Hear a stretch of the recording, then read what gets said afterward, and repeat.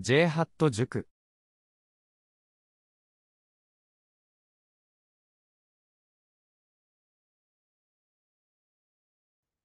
For this problem, it would be relevant to review prime numbers and the factorization of quadratic expressions. Here I rephrase the given. It says that there exist numbers n and p such that the following hold. First, we are told that n is a natural number. So those are the numbers 1, 2, 3, 4, 5, and so on. Those are basically the positive integers. Then we are also told that p is greater than 0 and that p is prime. So that means p is also a positive integer, but at the same time, it's also prime. Okay, prime numbers are those that are not factorable. That means that their only factors are 1 and itself. So in this case, the factors of p would be 1 and p. So those are the only and only two factors of p because it's prime. And finally, we are given the relationship between n and p. We are told that p and n satisfy this quadratic equation. Now, the question is, what is the value of p? To do this, again, we recall that a prime number is any positive integer, or sometimes there are negative prime numbers. So we can also consider that if depending on the situation. But in this case, we are specifically told that p is a positive number and that it is prime. And we recall that a prime number has only two factors. That's 1 and the number itself, in this case, p.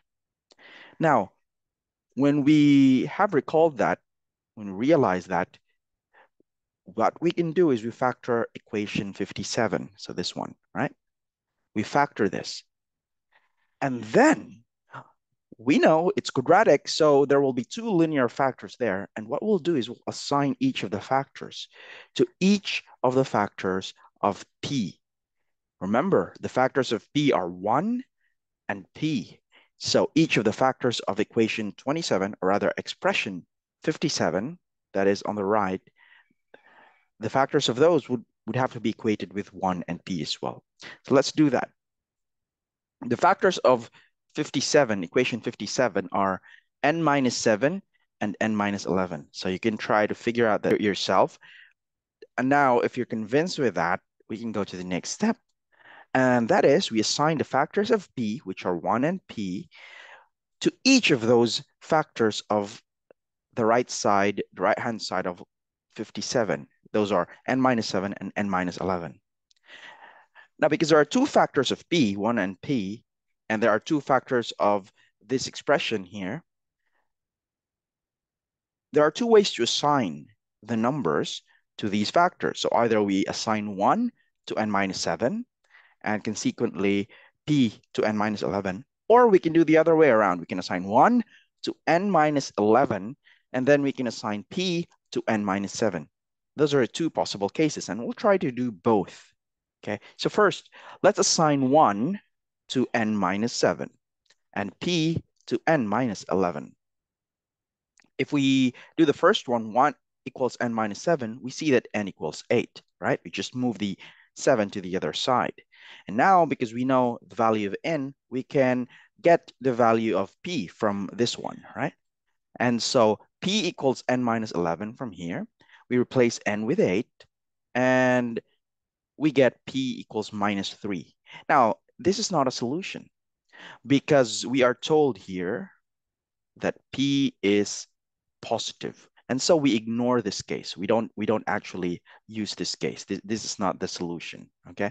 So we're just gonna say we are not looking at this case, okay? This is not the solution.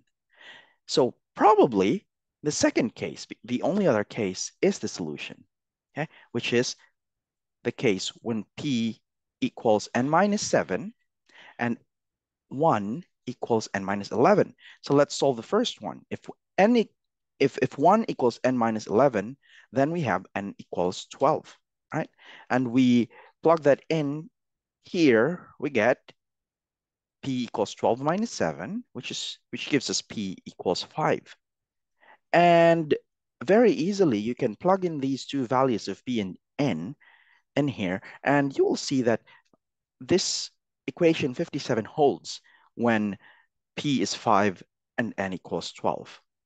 Okay, and what that tells us is that this is our solution. P equals 5, and this is what the problem is looking for.